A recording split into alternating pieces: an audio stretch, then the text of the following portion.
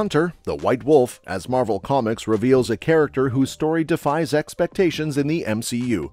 From origins shrouded in tragedy to a legacy echoing through Wakanda, White Wolf's journey is about to captivate in ways you never saw coming.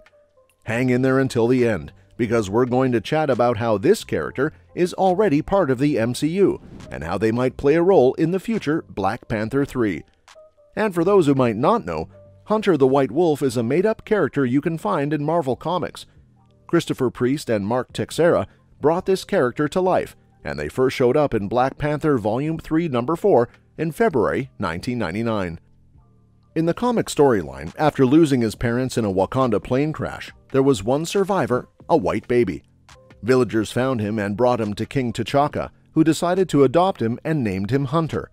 Despite being a skilled hunter and combat expert, he, nicknamed White Wolf, faced suspicion and even contempt from the cautious Wakandans due to being a white foreigner. However, Hunter genuinely loved Wakanda, becoming one of its devoted patriots. Knowing he wouldn't inherit the throne with T'Challa as the rightful heir, Hunter felt cheated and developed a strong jealousy towards T'Challa. Driven by this, he worked hard to be the best Wakandan, hoping to outshine his adopted brother. His dedication led the previous Black Panther to appoint Hunter as the leader of the Hatut Zeraze, Wakanda's secret police, earning him the title of the White Wolf. When the reigning Black Panther decided to disband the Hatut Zeraze because of their harsh methods, White Wolf and his devoted team chose to leave Wakanda and became mercenaries. Despite harboring resentment for this turn of events, White Wolf's love for his adopted homeland prevailed. He managed to set aside his grudge against the Black Panther to assist the country when necessary, acting as an ally to Kasper Cole, who took on the role of a temporary Black Panther. Hunter grew unhappy when T'Challa gave up the Wakandan throne to safeguard Hell's Kitchen in Manhattan. T'Challa's intention was to test himself after facing recent setbacks, and his friend Matt Murdock needed time to recover. In response, Hunter took drastic measures, killing individuals to seize the Black Panther mantle from T'Challa. However, when Black Panther confronted and defeated White Wolf, he made it clear that Wakanda had no tolerance for murderers. In the Empire storyline, White Wolf and the Hatut Zeraze played a crucial role among the Wakandans in the battle against the Kotati. Their presence was noted to the south of Khartoum, actively engaging in combat against the Kotati archers who launched an attack in that area. As for his powers and abilities, White Wolf boasts proficiency in hand-to-hand combat, showcasing his expertise in close-quarters engagements. Collaborating with the Hatut Zeraze, he is equipped with an array of cutting-edge gear. This includes the vibranium microwave mesh, a remarkable material capable of halting bullets in mid-flight and resisting slashes. Additionally, he utilizes advanced cloaking technology, seamlessly integrating it into a stylish business suit. His boots are designed with energy-dampening capabilities, providing a strategic advantage in diverse situations. Alongside these enhancements, White Wolf is armed with an assortment of handguns and other weapons, ensuring a versatile and formidable arsenal at his disposal. Beyond the pages of comics, the character White Wolf makes an appearance in Avengers Assemble, where he is voiced by Scott Porter. In this rendition, he takes on the role of the adopted brother to T'Challa and Shuri, having been a former student of N'Jadaka. This version of White Wolf is introduced in the episode titled The Panther and the Wolf, where N'Jadaka approaches him with an offer to defect from Wakanda. However, White Wolf opts to take a stand against the Shadow Council, obtaining a list of their operatives and teaming up with his foster siblings to confront M'Baku. In the episode titled The Good Son, White Wolf attempts to pilfer a potent Wakandan artifact and conceal it, driven by concerns about T'Challa collaborating with Captain America and Helmut Zemo. Despite his efforts, he is thwarted and subsequently imprisoned.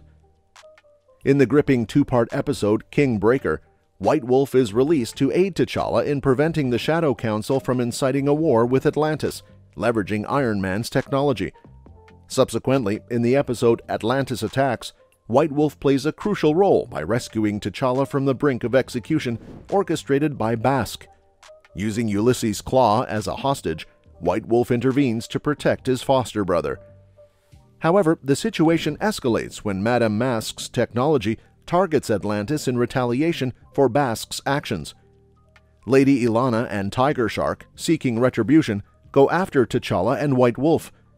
Fortunately, Shuri manages to persuade them by revealing Basque's self-sacrifice, leading to a reconciliation between T'Challa and Lady Ilana. Tragically, Tiger Shark takes matters into his own hands and kills White Wolf.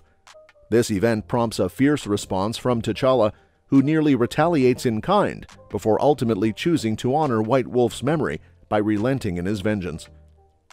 MCU enthusiasts were first introduced to the name White Wolf in the post-credits scene of the initial Black Panther film. In this scene, children in a Wakandan village refer to Bucky Barnes, played by Sebastian Stan, as White Wolf. While avid comic book readers recognized the term, many others were left curious about its significance for the character known as the Winter Soldier and the broader MCU. Fast forward 5 years and 24 projects later, and fans are still in the dark about how Bucky acquired this moniker. However, it is clear that the name has its roots in the comics, where the White Wolf is a well-established character.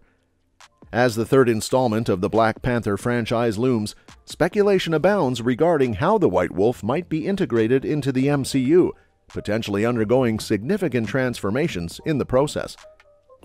To understand MCU's White Wolf, you understand Bucky's story so far. Bucky's journey took a significant turn after Shuri successfully erased the brainwashing he endured as the Winter Soldier. Joining the Avengers in the battle against Thanos in Avengers Infinity War, Bucky's newfound trust was evident when King T'Challa presented him with a specially crafted vibranium arm made by Shuri. Following the reversal of the snap in Avengers Endgame, Bucky embarked on a personal mission to take responsibility for the crimes he unwittingly committed as the Winter Soldier. With a full pardon from the United States, he sought to atone for his past by making amends with those he had wronged. Bucky, a character who had consistently supported Steve Rogers, experienced a tragic life, but has now evolved into the hero fans had hoped for. This moment seems opportune for him to fully embrace the White Wolf moniker, symbolizing a new chapter in his journey toward redemption and heroism. Now, shift our attention to the future. Sebastian Stan is set to reprise his role in the upcoming Thunderbolts movie, a surprising twist for the reformed character, given the typically dubious nature of the Thunderbolts team. There's speculation that Bucky might be working undercover, possibly for Sam Wilson, to uncover the Thunderbolts' objectives. Looking ahead to the next Black Panther film, it seems logical for Bucky to have a role, especially considering the warning he received from Io of the Dora Milaje. Io cautioned him not to return to Wakanda after he assisted Baron Zemo in escaping from prison during The Falcon and the Winter Soldier.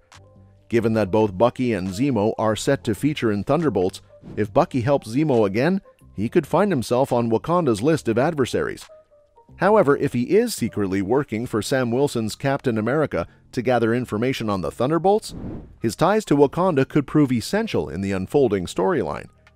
Bucky, being a highly skilled soldier and one of Marvel's deadliest assassins, brings a unique dynamic to the narrative.